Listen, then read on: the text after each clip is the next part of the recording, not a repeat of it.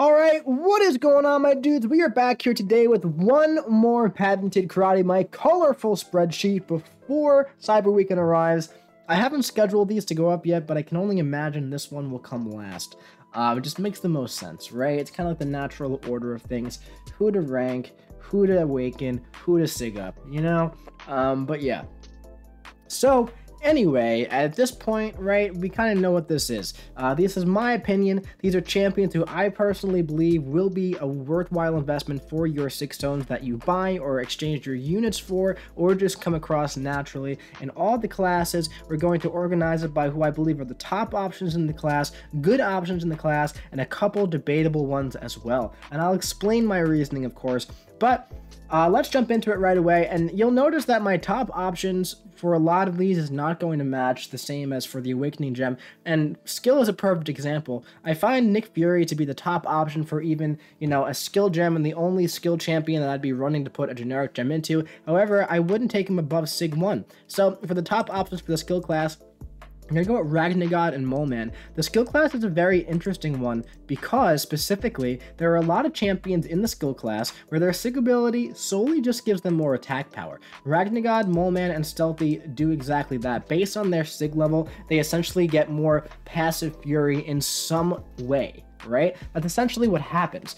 So depending on what champion you want to invest in and what champions you value, I have put Sig Stones into all three of these champions before, so I can definitely see a lot of value in taking these champions up in Sigs if you want to invest in them for, you know, Prestige. Stealthy and Ragnagod both have really good Prestige. Mole Man, not the best. But there's definitely a very large damage increase between, you know, Sig 1 and Sig 200 for all of these champions, so I don't see any Sig Stones going to waste at all for any of these champions. Over here, we have two more, and that's going to be Aegon and Crossbones. Now, Crossbones, what he gains from his Sig is essentially at Sig 200, a 90% chance to shrug off debuffs, okay? At Sig 20, it is a 50% chance about, right? So he definitely doesn't need the Sig Stones, or he doesn't need to be a high Sig. However, he definitely benefits from it quite a bit. Same thing for Aegon. Doesn't need to be a high Sig, but if you want to use this guy outside of Abyss, then he does, you know, ideally want to be at a high Sig. I don't personally recommend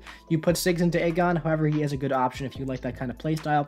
A couple of debatable ones down here. OG Black Panther and Jabari Panther. I am personally in the camp of thinking that OG Black Panther is fine at Sig 1, and for me, what his Sig ability does for me is it makes him suicide friendly. It makes him shrug off the debuffs at the start of the fight. At a high Sig, it really increases his utility by quite a bit. It allows you to shrug off things a lot more easy. It allows you to decrease defensive ability accuracy a lot easier as well, and a lot more potent. However, there are other skill champions that are much better at decreasing defensive ability accuracy, so I wouldn't want to bring Black Panther to Sig 200 for a semi-decent defensive ability accuracy reduction ability. Jabari Panther becomes a lot more playable at a high Sig. You know, she kind of flies under the radar a little bit. She's a little underrated, but if you are a big Jabari Panther fan, I could definitely see a lot of merit in taking her all the way up and taking her Sig up as well. So yeah, she's definitely playable on Awakened in a lot of scenarios, but she's a lot more generic, you know, generically playable everywhere in the game at a high Sig.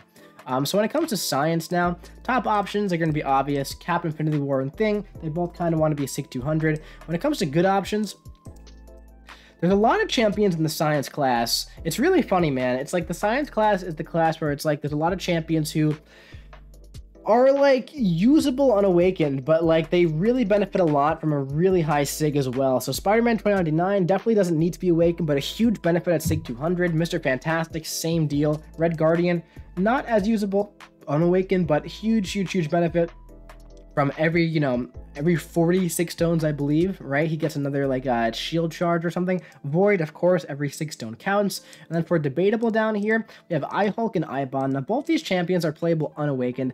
iBomb I really don't think is worth Sig Stones in my honest opinion, unless you're gonna, like, for me, iBombs at Sig 1 is a huge benefit because you start with poisons on yourself.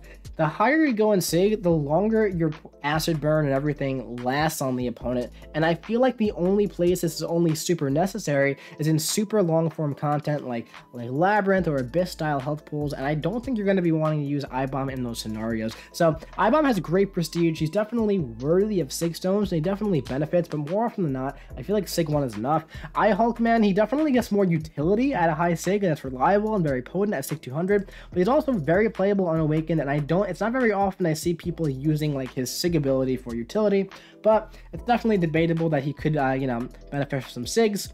Over here in the Mystic class, of course, we have Dr. Doom. I don't even think we have to talk about it. Diablo, Tigra, and Mojo all benefit quite a bit from Sigs. Diablo doesn't need to be super high Sig, but he does benefit from the Sig Stones. He gets more attack value and more damage reduction the higher you get. Tigra benefits a ton at Sig 200. At Sig 20, she only has like I think 3 seconds of her senses in the beginning. At Sig 200, I think off the top of my head, it's either 12 or 14 seconds. I don't remember the exact number, but it's a really big difference. It makes her a lot more suicide friendly, first of all, and it also makes her a lot easier and less stressful to play right out of the gate. Mojo has a Fury buff that he gains when he's awakened, and the potency of the Fury goes up and up and up, all the way up through Sig 200, and the damage increase of Sig 200 is absolutely enormous. I don't think I have anything in debate. I think I have one. I have Dragon Man. But Dragon Man, he definitely gains some nice utility when he gets awakened. And by utility, it's like what he does is he like reverses or reduces the potency of certain buffs on the opponent. And for me, there's a lot of things that Dragon Man could do really well, but that's not really like what I'm going to be using him for, right? But at Sig 200, he can do a lot of things. He can reverse some healing as well. I think he can reverse healing, I believe, with Despair. But overall, great champion unawakened. It doesn't need to be awakened. You're going to notice that a lot of the debatable champs are champions who like don't really need to be awakened and are great unawakened or at a very low Sig. All right, so up next for the Cosmic class, we have, of course, Hercules. Again, I just don't think we need to explain why Hercules needs Sigs, or it benefits from Sigs at this point, right? Got King Groot, Angela, Captain Marvel movie, Null, and Silver Surfer. Silver Surfer, let's start with this one. Obviously, prestige, that's why. He's definitely worth it. You know, it's a good investment for your Sig Stones. However, you know, he also gets some increased buff potency. Hopefully this guy gets buffed eventually, man, because he's such a high-profile champion, and also he's the top prestige champ, and I just feel like so many people are investing in this guy, and they're just not using him. So I do hope he gets like the Angela and King Groot treatment, who benefit from Sigs quite a bit. Angela, of course, the higher your Sig, you're pretty much immune to damaging debuffs. King Groot, the regen is absolutely off the freaking chain. Captain Marvel movie, get her about Sig 80, you're good to go, right? Don't give her too many Sigs, but just to Sig 80, that's all you really need. You're gonna have a nice duration on all of your buffs. And then for Null, the higher the Sig, the better. It makes him ramp up a lot faster in short form content, and really increases the damage as well. Lets you start with 13 Living Abyss debuffs on the opponent. Really good stuff. And then for debatable down here, I threw an OG Thor, man, just because like OG Thor at Sig 200 at rank 3 is absolutely bonkers. The damage is actually insane, man. I can't like sit here and really recommend that you know, put Sigs into OG Thor, but if you're an enormous Thor fan like myself, man, and you don't care about prestige and you just want to have some fun and you find yourself with an awakened OG Thor, I think it's debatable that he could be worthy of some Sig Stones, man, because at Sig 200 he absolutely freaking slaps. Over here, same thing as Hercules and Doom. I don't think we really have to explain why Ghost benefits, man. Now, the tech class, this is a long one. I was kind of surprised going through it. Guardian, I'd say, benefits the most out of all the champions on this list. He really benefits a lot in this good options for tech. He really benefits a lot from Sig 200. Nice energy resistance, bleed resistance as well. Warlock, a lot of people don't value his Sig ability as highly as I do, but I personally do value it quite a bit. I like it a lot at Sig 200, especially for stuff like Alliance War. Silver Centurion, you're going to increase your block proficiency, and you're also going to increase the duration of your debuffs and passives on the opponent. That's going to be really good for playing this guy. Silver Centurion, pretty underrated champion at the moment. Ultron, higher energy resistance, reduced duration of incinerates and shocks, really good ability. Vision, higher power, more power steal or more synthesis, depending on which vision you like. And for debatable, this is more of a just nostalgia one. We got Starkey down here. I could definitely see some merit in putting Stones in Starkey if you don't care about prestige. If you're like on that hardcore nostalgia train, man, with Stark Spidey, if you love the guy, he can definitely be worthy of some Sigs. His crit rating goes up quite a bit, right? So it's definitely decently worthy. For top options in the mutant class over here, I have Omega Red and Namor. Omega Red, still a top champ in the game, in my opinion, at Sig 200 with the Suicide Masteries and the Sabretooth Synergy, one of the best champions in the game. Namor, self-explanatory, needs to be a Sig 200, amazing utility, some of the best utility in the entire game. Good options over here, Kitty Pryde, Colossus, and Strife. Strife is kind of like, I feel like I only like Strife in Labyrinth and Abyss. However, if you're a fan of Strife, kind of like Aegon, if you're a fan of these two champions and you want to use them outside of, you know, the long form content, you're really going to want them to be at a decently high sig. That way the ramp up is a lot easier and more manageable. Colossus, I'm not a fan of the guy personally, but he benefits quite a bit from a high sig.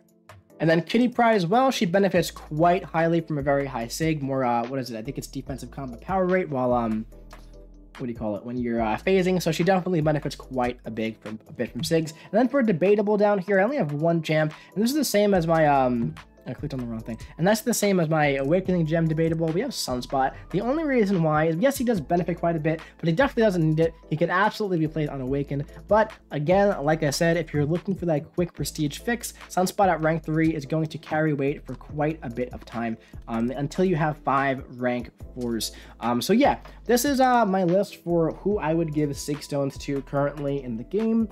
Personally, I'm going to be bringing my plans are to bring Ragnagod up to 200, but I think he's Sig 160 at the moment. And there's still like 2 months left on this crystal, so I don't even know what for sure I'm going to do with Sigs for Cyber Weekend, because I'm probably going to try to pull him 2 more times out of this featured 6-star crystal. Same thing for Spider-Man 2099 and the last 20 Sigs on Hercules. So I'm probably going to be throwing some Sigs into Mole Man personally. If I happen to get Cap and Infinity War Awakened, he could be a decent champion to put Sigs into. But yeah, I don't know for sure what my plans are. I'm going to have to see who I pull, what I pull out of the featured crystals. Maybe I'll decide to start saving till the next one and just Sig up Ragnagod, Hercules, and Spider-Man with the Sigs that I get from this weekend, but we'll have to see. But anyway, my dudes, that's it for this one. If you did enjoy it, drop your boy a big ol' like. Comment what you think about the Sig Stone list in the comment section below, and make sure you hit the subscribe button so you don't miss any of the Cyber Weekend fun coming to you this weekend. I'll be seeing you around.